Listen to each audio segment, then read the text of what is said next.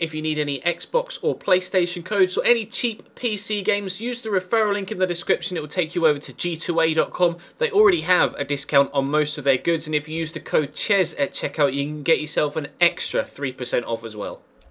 Hey guys, how's it going? Ches back again, and welcome to episode number 28 of the Wolfsburg career mode here on FIFA 16. As you can see, there's been a couple of big deals gone through already this window.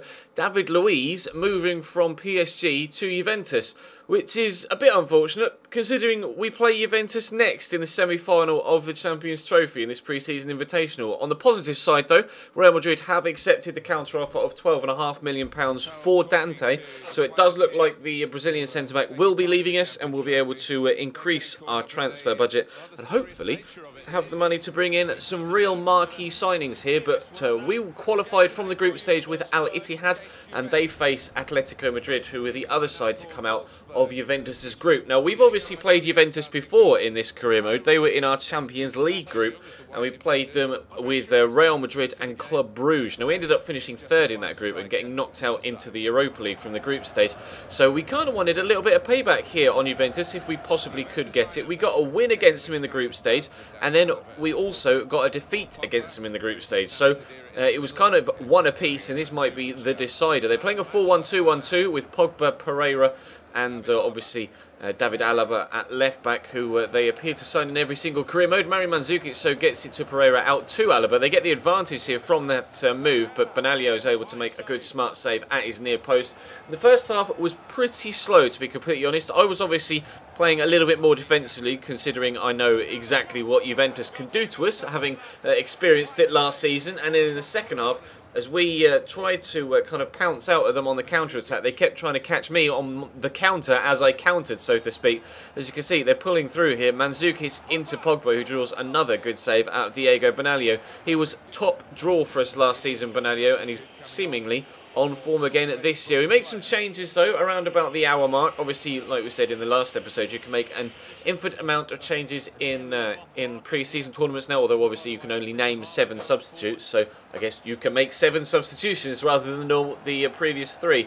But Mandzukic again having another effort here and another good save from Benaglio. They continued to be on top, Juventus. They were by far the better side, but they'd been so dominant and, you know, had been catching me on the counter so many times that they actually were too tired towards the end of the game to hold off our final attacks. Tolisso breaks through, our first chance of the game, or first worthy chance of showing you in a highlight, and we score. Tolisso squeezes it inside the near post with a huge slice of luck thanks to the deflection off the defender over the goalkeeper, but there's a man free on the far side. Gabbiadini decides not to use him, shoots with his left foot, but the keeper can only palm it as far as Embolo.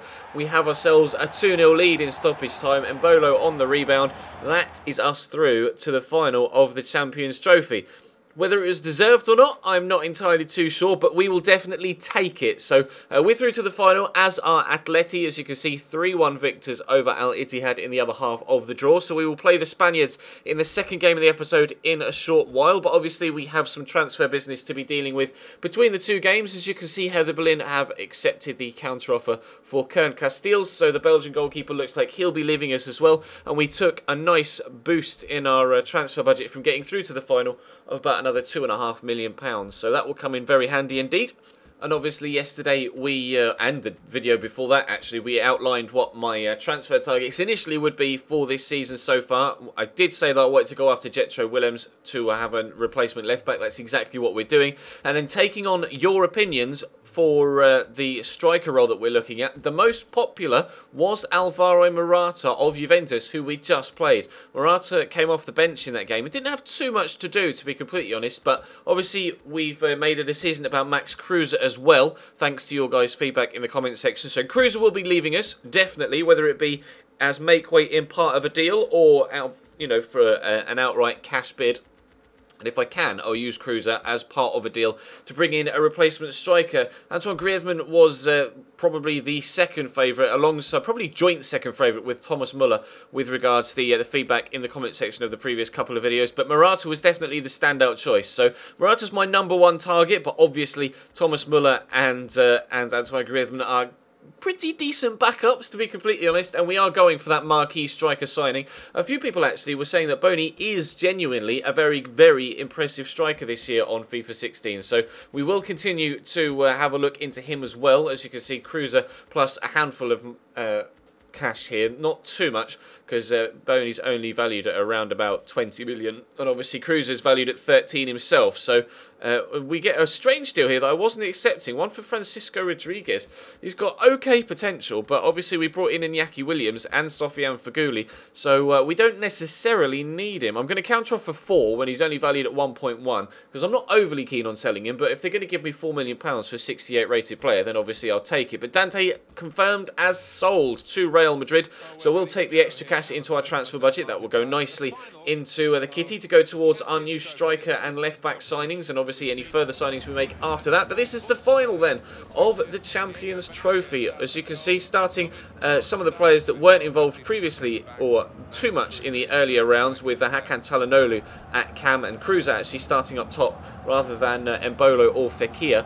So this could questionably be Max Cruiser's last game in a Wolfsburg shirt. As you can see, Atleti starting a similarly very strong side. 4-4-2, Griezmann up top as well as Jackson Martinez. Javier Pastore, weirdly, on the left-hand side of their 4 in midfield, which is obviously not the best position to get the best out of him, but I mean, that's fair enough. If that's what Diego Simeone wants to do, then we'll let him make that decision. It's only beneficial to us, with Pastore having less of an impact on the game. But Cruiser and Tolisso link up really nicely here. It was a very smart save down low by Jan Oblak to ensure that we don't take the lead on the half-hour mark. And again, as was the case with the Juventus game, this one was very tentative in the opening first half. Obviously, both sides trying to feel each other out, not really sure which was which way the game was going to go. I wasn't even sure which way Oliver Torres was going to go in that particular attack. Fantastic dribbling from the youngster, draws a good save out the goalkeeper, and they will get themselves a corner here.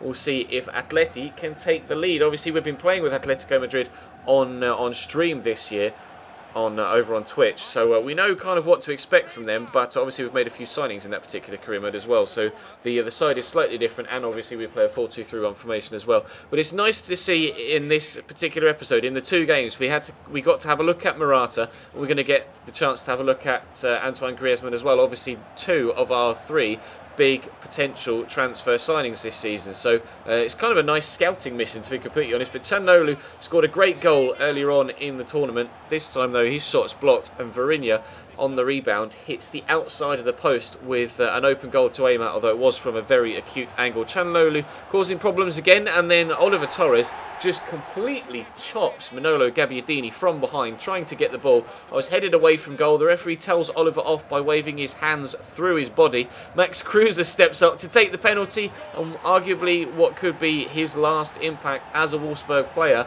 Max Cruiser gives us a 1-0 lead in the 56th minute from the penalty spot. We are ahead in the final of the Champions Trophy. Clearing it out from our goalkeeper here.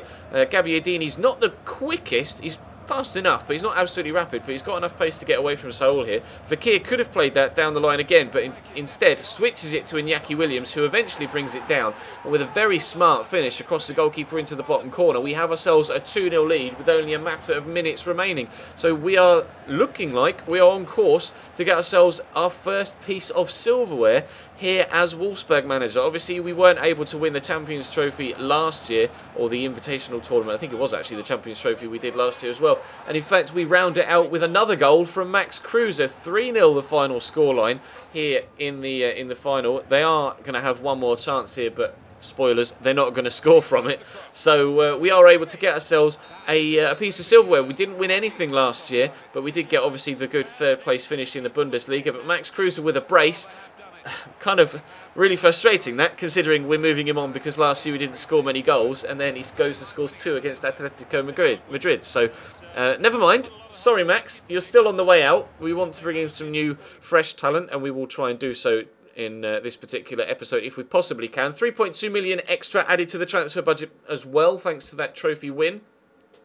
So very pleased with that, obviously. And Kurt Castells has been sold now to Hertha Berlin. So we have actually a young goalkeeper that is growing very, very nicely in this save. one of the youngsters, so I'm not really too fussed about letting Kel Castiles go. So hopefully he can step up to the plate. Obviously still trying to work out a deal for Jetro Willems. They weren't keen on Christian Trash as kind of make weight. Juventus, though, were immediately accepting the offer of £20 million plus Max Kruse for Alvaro Morata. I was quite surprised, considering his value at £33.5 million. So we'll take that. Thank you very much. We'll see if we can get that deal done. Antoine Griezmann that they wanted a little bit more money for, and they weren't keen on Max Kruse either. Neither were Bayern Munich. So decided to prioritise Thomas Muller over Antoine Griezmann, and obviously Alvaro Morata. The deal has already been accepted for £20 million, and we have offered him a contract now for £110,000 a week, and nobody else appears to be interested in Max Kruse, but I'm pleased that Juventus were, because we might be able to bring Morata in. But that's going to bring today's episode to a close, guys. As you can see, we've got a good 2 weeks until the season begins with a game against Borussia Mönchengladbach, which won't be an easy game either, to be honest, to start the season off. But maybe Alvaro Morata might be in the starting lineup for that game. But that's going to bring today's episode to a close. Thank you very much for watching, guys. Drop the video a like if you enjoyed, of course, and subscribe if you haven't already. Check the channel page